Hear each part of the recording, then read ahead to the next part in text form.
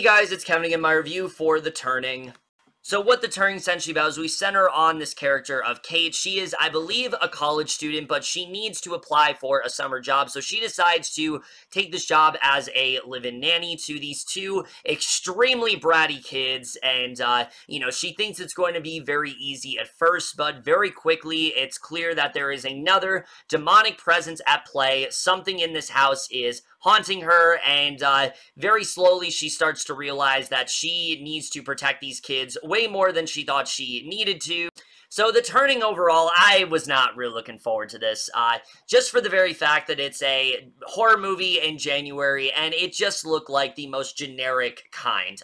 Everything about this just looked like textbook, January horror movie. It looked very disposable and things like that. It had some actors that I really did like, though, and that did keep me having some kind of promise, but just overall, what it looked like it was going to be, it just looked very generic to me, and I have to say, coming out of it, that's pretty much exactly what this is, except it's even worse. The Turning is easily one of the most lazily written and also one of the most poor excuses for a horror film that I have seen in a very long time. We're just getting to right now, starting off with the cast.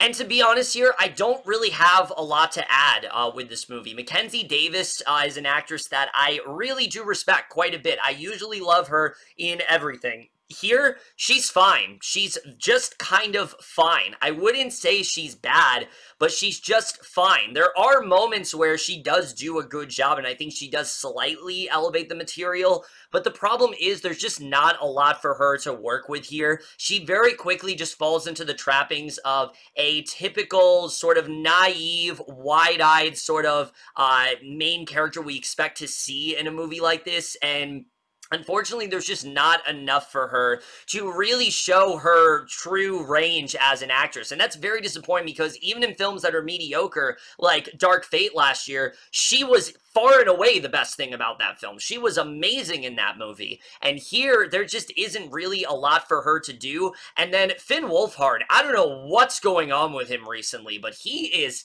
terrible here. I really did not buy him in this role at all. I thought he was so over the top and just cringy, and I don't know what he was trying to go for here, but it just, his angstiness was not working at all. It just really annoyed me, and anytime he came on screen, he just ruined whatever scene he was in, and I really do like Finn Wolfhard as an actor, but holy shit, between this and The Goldfinch, he has not been doing it for me recently, and I hope this is not a sense in decline as an actor. I hope that's not where he's going. I hope he's not one of those child actors that, like, starts off really great, and then as he gets older, he just starts to decline.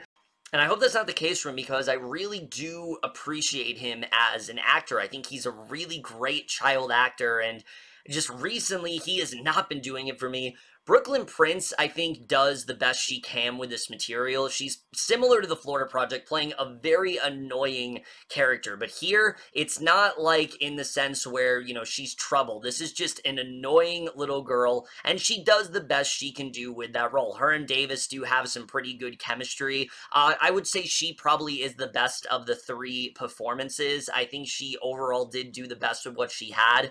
But overall, the cast leaves a lot to be desired. These are some very talented actors, and they're just not utilized all the well here, which is very disappointing to say the least.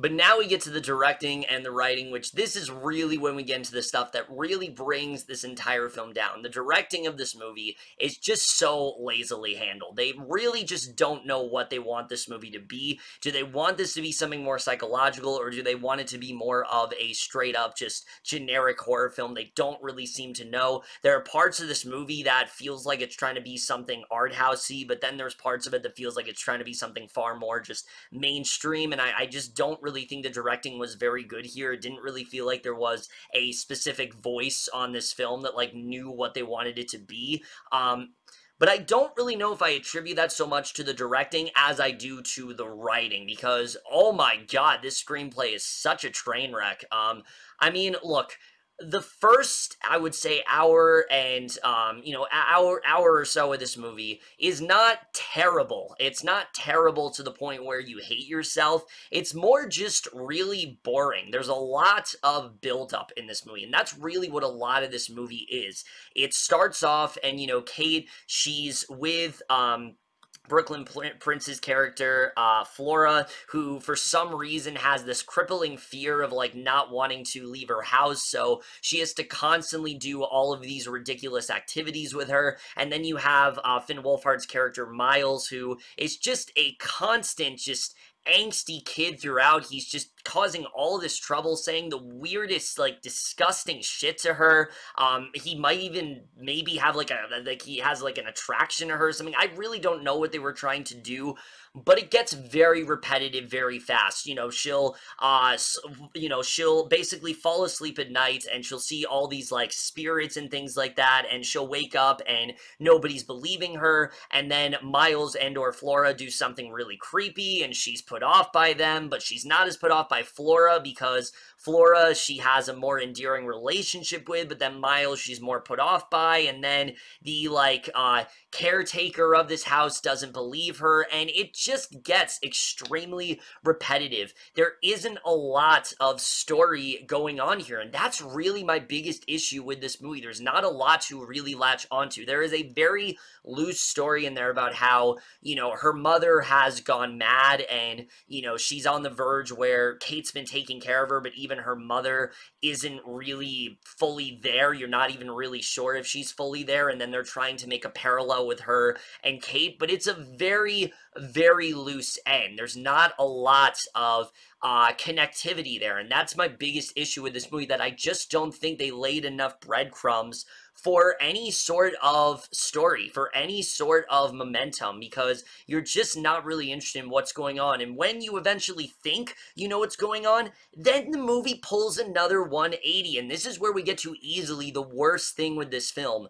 The way this movie decides to end, I wouldn't even really call it an ending. This is the most lazily put together third act that I think I might have ever seen in a horror film. The movie ends, and the movie has this notion where you think it's going to end. There's a point where it's like, okay, we're in the climax. I get where this is going. It's not that great. It's fairly predictable, but it's fine. It's nothing too offensively bad. And then halfway through the scene, the movie then just drops you into this other thing, and it throws this other huge, twist on you. It takes this turn, and it does not feel earned in the slightest. And I would not have a problem with it if the movie would have done something with it, but it literally just ends. It just ends. There's no wrap up to anything, and it was so disappointing to watch. I could not believe how lazily put together this entire thing was. I think it was just, it felt like they generally did not know how to end this movie. And my question is, I don't know if this was like a mandate, or if they just was really scrounging for like some kind of ending here, and they wanted to be up to the audience's interpretation. But I wouldn't even say it's up to our interpretation, because again, they did not lay enough they did not plant enough seeds to really get us to come to a conclusive explanation of what any of this is supposed to mean. I have an inkling of what they were trying to do, but it's just an inkling. It's not an actual idea. It's not any sort of theory. It's just kind of an inkling, because I don't want to believe that they didn't know how to end this movie. I don't want to believe that, but considering the way it wraps up, it very much feels that way. It feels like they just did not know what they wanted to do here, and so they just settled for the laziest ending possible, and it really just brings this entire thing down. And it's one of those scenes where I'm watching it, and I'm like, there's no way this is the ending. Like, I even heard that the movie abruptly ended, and yet it was still so shocking to me. It caught me off guard, like, so much, and I have not been that baffled walking out of a movie in so long. I could not believe that this is what they went with. I could not believe that the people editing this movie thought this would be the scene to end on. It just makes everything so much more confusing, and it's legitimately not an ending. I would not call this an ending. I would just call it a random scene, that didn't finish. It's an unfinished film in that way, and I just can't believe that the screenwriters and the editors and everyone that put this movie together thought it would be an acceptable way to end this movie, and that's what really brings this entire film down for me. Because, I mean, the cinematography here is not too bad. Nothing really about it sticks out all that much, but it's really not too bad. There were actually some shots that did look kind of cool overall. The score, though, is terrible. The whole movie takes place in the 90s, and so there's this really obnoxious, like, rock music playing throughout it, and the score itself tries to kind of correlate with that, and it's really bad. I don't know what they were trying to do. There's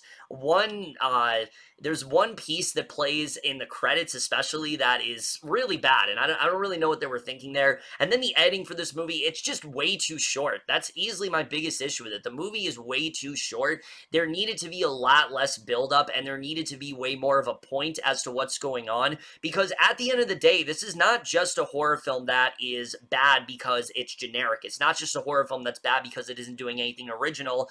It's bad because I really don't know what the point of it is. This is a film with capable actors. This is a film that could have been something really good, but it didn't seem to have any idea of what it wanted to do with itself. So at the end of the day, it ends up being maybe the most disposable horror film I've seen in a very long time that really just shows how lazily put together that genre can be. I mean, we're getting some really great horror stuff on like the indie circuit, but in terms of mainstream films, I don't think any January has shown that better than this January. Between The Grudge and this, I mean, this is just a really badly put together film that could have been so much better, but as it is, I'm definitely going to give The Turning overall a D.